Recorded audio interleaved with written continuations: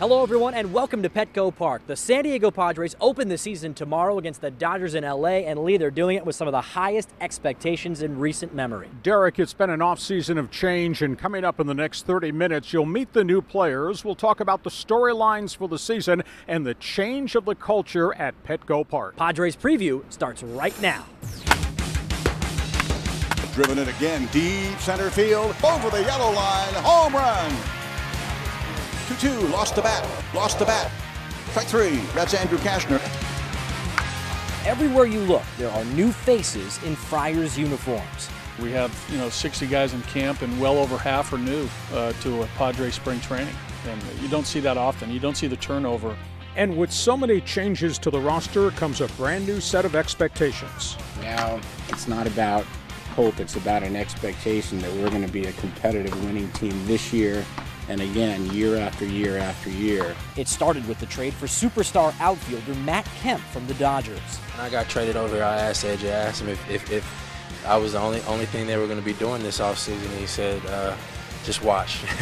Then came the trades for outfielders Will Myers and Justin Upton, and eventually the signing of big game James Shields. The feeling from veteran Padres? I was excited. I almost couldn't believe it. It's makes you wonder why other teams weren't doing the same thing. The man at the center of it all, first-year general manager AJ Preller. In order to get what you think are quality players, you have to give up quality players back. I mean, you're always waiting for that phone call from the GM that's looking for the bottom three guys on your roster and your organization, but that doesn't usually come. AJ had plan A, B, C, and D going into the offseason, and clearly we were able to execute plan A. But plan A comes with a hefty price tag, a record payroll of more than $100 million for Padre ownership.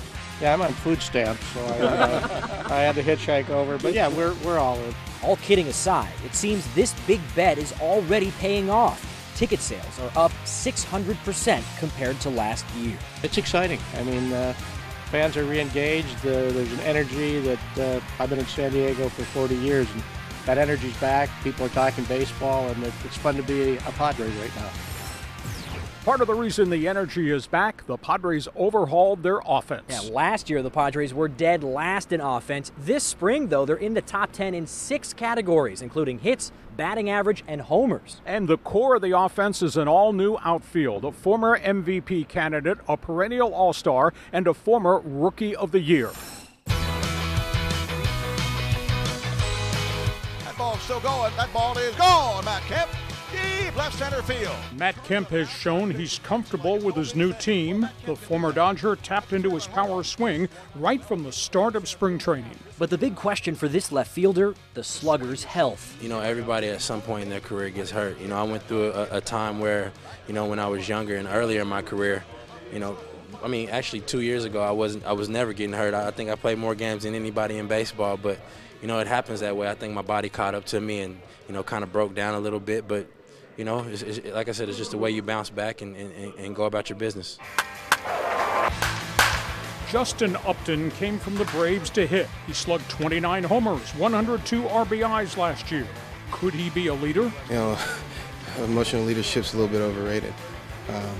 There's a few guys that will step ahead of the crowd, and guys will look to them. They keep the team under control and not panicking. But other than that, man, you go about your business the right way, you'll win ball games.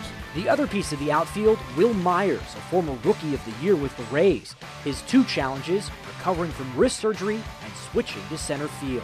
I played a lot of center field in the minor leagues. I think the biggest learning curve is just getting used to Petco and the dimensions and figuring that out. This new outfield could combine for 70 home runs this season. But even though a lot of the attention has been on the offense, manager Bud Black says this is a pitch-first team. And you need a quality catcher to run that pitching staff. They have an all-star. Guys feed off of positive energy, and that's ultimately what I try and bring. Derek Norris had one goal this spring, build rapport with the pitching staff. If you come in here just kind of doing your own thing, it's tough to gain a confidence as a catcher for these guys. So just trying to be open, vocal, just let these guys know anytime, any place, anywhere, I'm open for them conversation. Let me know some information so we can mold together as a group. The 26-year-old from Goddard, Kansas arrived via trade from the Oakland A's, and he admits catching a new set of arms isn't easy. it can be complicated. But I think with the staff here, with Buddy and Balsley and some of the guys they have around circulating, they've been very good to me so far. They've let me know a lot of information that a lot of guys don't get to know until they've caught a guy maybe 4 or 5 times. So even though I've only caught some of these guys a couple times, I feel like I've been with them for a few weeks already. Flying to left field, a base hit. Derek Norris turning it on the last week of spring training. Known for his glove, Norris has shown some pop with his bat and was named an all-star last year. I wouldn't consider myself at all a power hitter. I think the most homers I've had in the big leagues is 10 in a year. Obviously in small sample size being in a platoon. If I were to put a label on it, I'd like to see myself as defensive first and then offensive. But in a perfect world, I'd like to be 50-50, a good hitter and a quality catcher behind the plate. Norris says he's ready to be an everyday catcher on a good team. There's a lot of talented guys in the room, I think, but the most important thing definitely that we talked about this morning in our meeting is there's a lot of guys in this room that have proven some success in the big leagues, but also have something to prove. Kemp from LA, he's definitely got something to prove. He's got that fire in him, Upton going into free agency. He's wanting to have a big year. Myself being in a platoon, wanting to play every day. I think that's going to fuel us throughout the course of the year.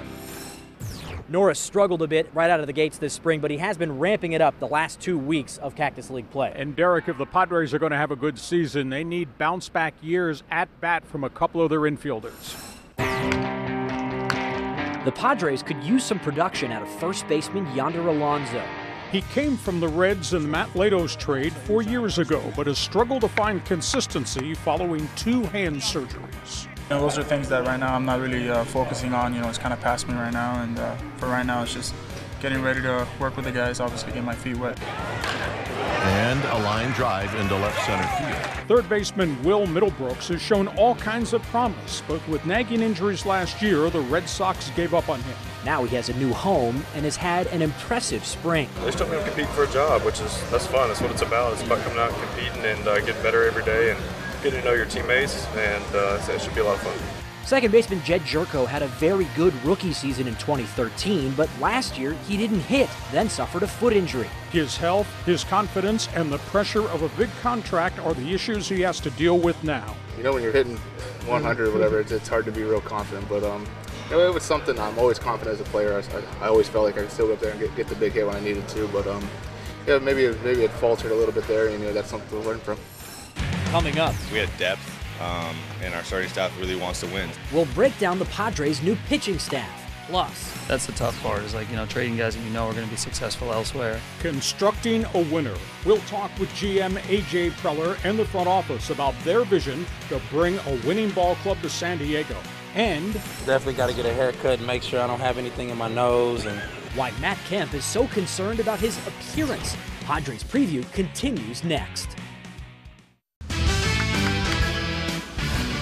If the Padres are going to have a successful season, the starting rotation will have to shine. It may be one of the best in baseball. They proved that last year. And in the spring, they've looked very strong. They're anchored by a big offseason addition. Curveball, changeup, slider. He can pitch. At the top of the rotation, new ace James Shields. He signed a franchise record 4 years, $75 million contract this offseason. And he's ready to build on the success he had with the Royals last year.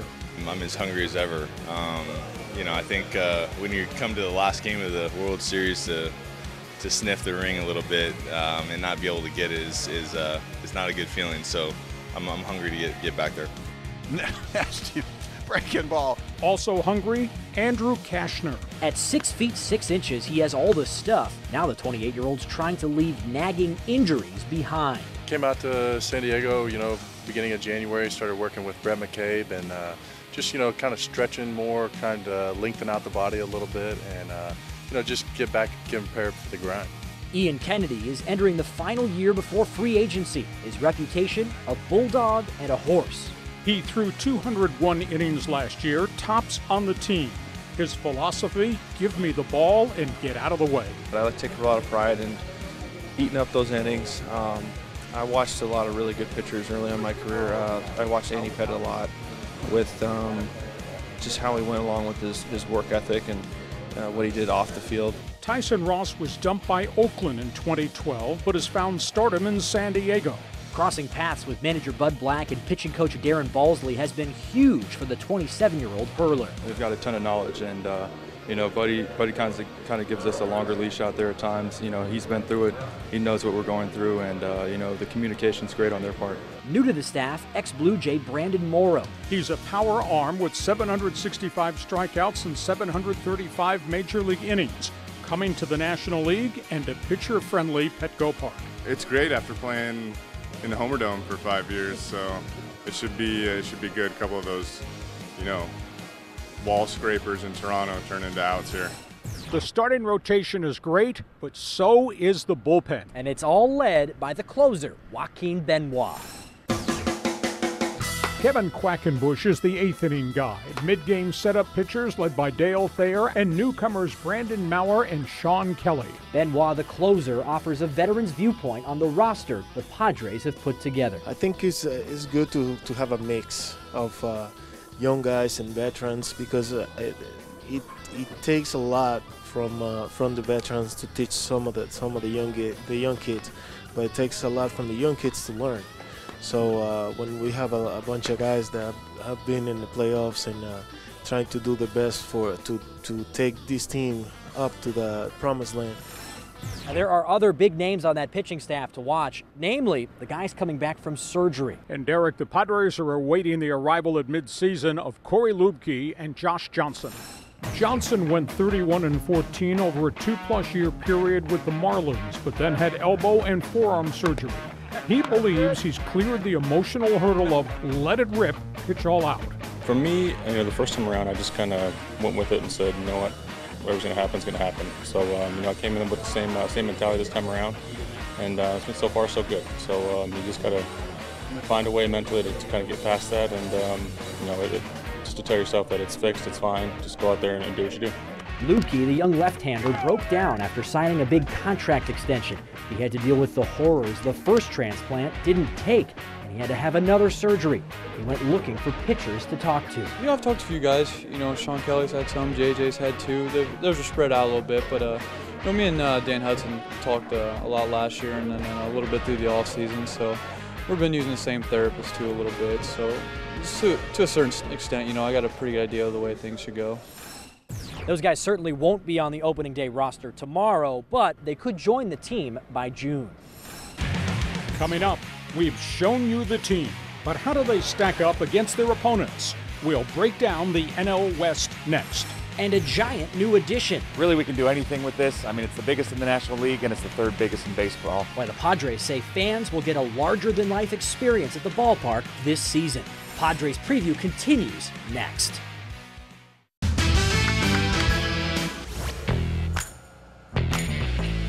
You have to pack it and pack it and pack it. There's 8 tons of material out there on that mound. Packing it, painting it, prepping it. The Padres groundskeepers have been hard at work getting the field ready for the home opener on Thursday. So after we get the field laser graded, which has to be done very precisely, because you only get one shot at getting the grade, then the sod comes in. And we laid approximately 20,000 to 25,000 square feet a day. The Padres entered this new season with a new roster and also some new leadership in the front office. The general manager came from Texas. The president and CEO had been with the Red Sox and then in Miami. General manager A.J. Preller, he's been a dynamo. People across the country are saying this guy won the offseason. Mike D. amazed at his game plan. Ron Fowler awed by his work ethic.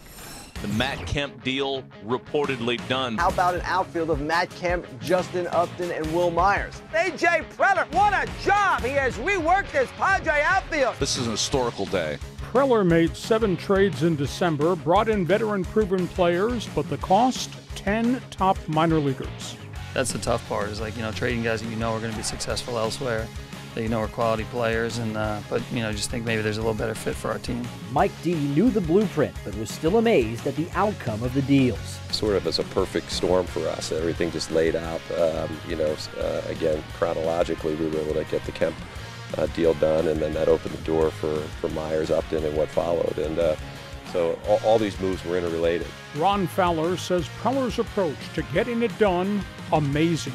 He really personalizes the relationship that he has with people, and he's a low-key guy, but he's very passionate, quietly competitive, fiercely and quietly competitive. But he's a people person. He loves to be around people. He's candid. He can look in the eye. And he's compelling. I don't care what he's doing, he's compelling at it. Preller inherited a strong pitching staff and added to it. He knows arms are important. And especially today's baseball, injuries to pitchers. I'd love it if we were able to go 1 through 5 all year long. All our starters make their starts, and the same thing in the bullpen. But it's probably not realistic. And we made it a point as a baseball ops group that we wanted to give as many options to Buddy and Darren as possible on the pitching side.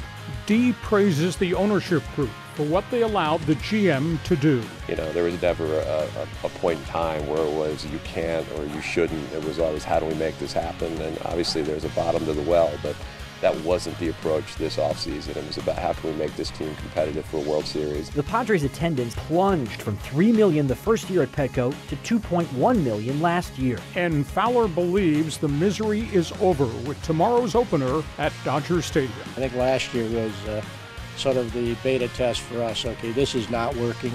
And we knew we had to go out and re-energize things. I mean, we're pretty methodical on how we go about it. We're not making snap decisions. But when it became obvious we needed to find a difference maker, Mike did a great job of lining up a list of candidates. And the biggest difference maker of the group was the guy we hired. So we talked about the makeup of this team, Hacksaw, but how do they stack up against their NL West opponents? Derek, if you're going to put check marks on a board, I think the Padres have a better starting rotation and a better bullpen than either the Dodgers or Giants. And I think the Padres probably have a better batting order. The big question mark, what will their team defense be like? They hung their hat on that the last couple of years. We won't know till opening day tomorrow afternoon. What's happened with the Giants and the Dodgers to send them down the list a little bit on that standing board? Roster changes. The Dodgers will not be the same team offensively without Matt Kemp, Hanley Ramirez, or D. Gordon. And I think San Francisco is going to miss the Panda Bear, Pablo Sandoval at third base, and power-hitting outfielder Mike Morse. And San Francisco's got limitations and injury issues still with their pitching staff. And the Padres look good this year, but however they do this year, they've got a bright future ahead.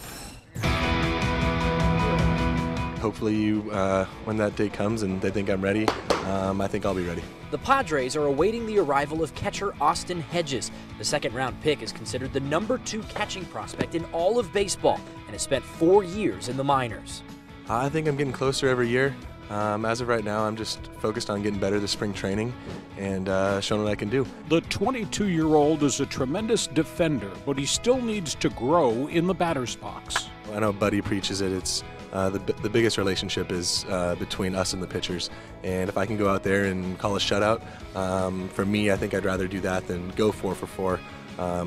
Obviously, I'd rather do both, but for me, I think the focus is defense. College hitting star Hunter Renfroe has moved fast through the organization. The first-round pick represents what little power the Pods have left in the farm system. Quality of pitchers you're facing get tougher and tougher as you march through this? Not necessarily. You get your guys in low A that throw really hard and kind of don't know where it's going, but you got your double A and triple A guys that are really refined and can throw any pitch at any given time and throw it for a strike.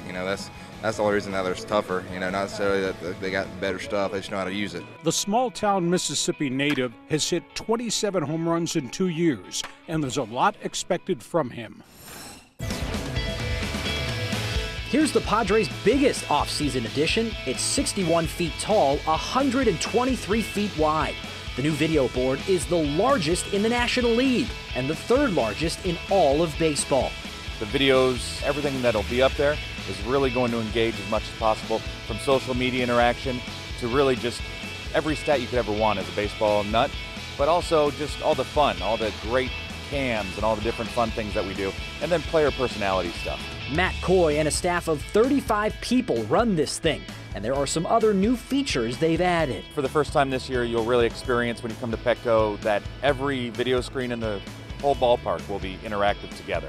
Slugger Matt Kemp made a mental note when he saw the new video board. I just know I gotta, take my green screen and all my team pictures serious because my face is gonna be on that jumbotron. I can't be looking all crazy, so definitely got to get a haircut and make sure I don't have anything in my nose and make sure I look good throughout the 162 games.